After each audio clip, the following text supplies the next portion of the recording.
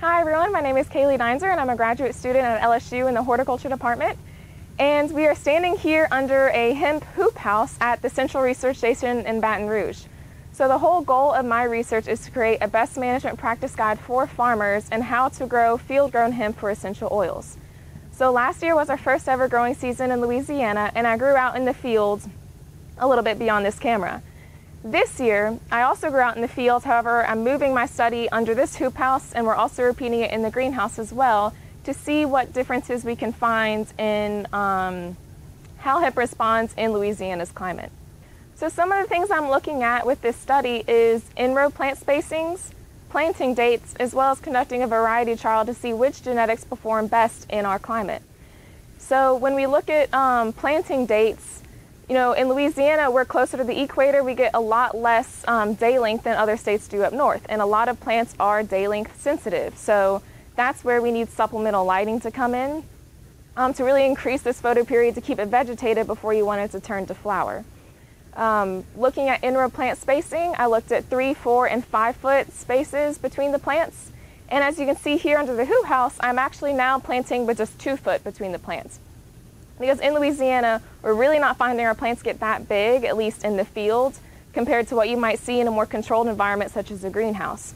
So really wanting to maximize your spacing or maximize your acreage, plant on a more denser scale, and that way you can optimize your yields come harvest time. So a crucial component of hemp production is photoperiod. So hemp is a photosensitive plant, meaning that it requires over 14 hours of day length to remain vegetative before you turn to reproductive growth for flower production. Here in Louisiana, we really don't get adequate amount of day length, so you have to bring in supplemental lighting or to be able to extend your day length to keep them vegetative. So here in this field, I have lights that are brought in. They're connected by extension cords, and they're on 16 hours actually and off for 8 hours. Now, although many people consider this plant to grow like a weed, it actually cannot outcompete weeds.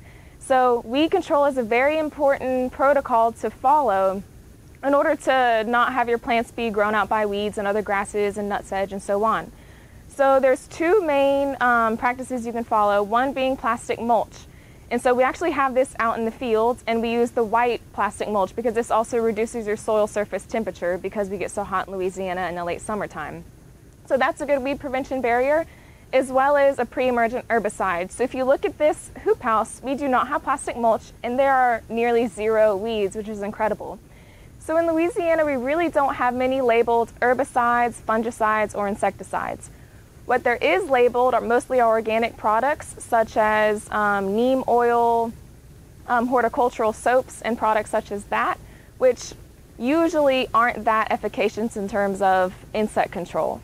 So really this also highlights the emphasis of using good cultural practices, such as adequate spacing between your plants to have airflow to reduce pest pressure, also drip irrigation to reduce the water on your leaves, once again maybe reducing those pathogen incidence levels, and so on. Here at LSU we have a research permit, so we're able to use different products that producers might not be able to. For example, this pre-emergent that we sprayed was dual magnum, so very effective but might not be labeled yet for the next few years. So under this hoop house, we have 6 different varieties of hemp growing. In each row, there is a different variety. Additionally, this front half of the hoop house was planted 1 month earlier than this back half. So as you can see, the plants behind me and all over here are much larger than the plants that were planted 1 month later. So hemp is a relatively fast-growing plant, but also you can see there's a lot of phenotypic variability. So this is one variety right here in this row. As you can see, this plant is very tall versus these are very small. And they're all having the same growth conditions. Everything's the same, but they look like 2 different plants. And that's just the nature of hemp, especially when you grow from seed.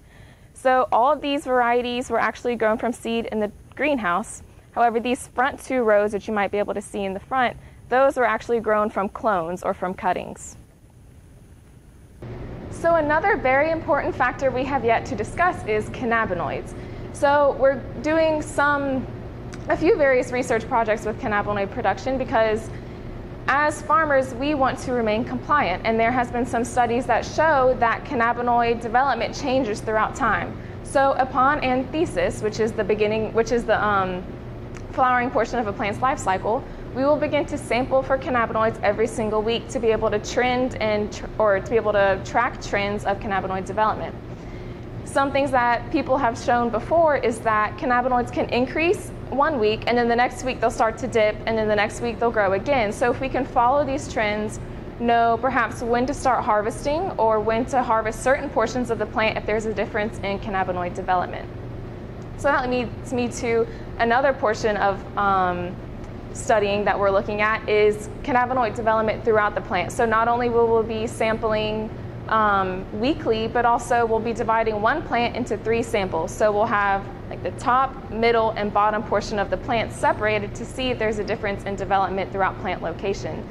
This can affect us when we think about LDAF, Louisiana State Regulatory Agency, and when they come and sample to make sure farmers are remaining compliant.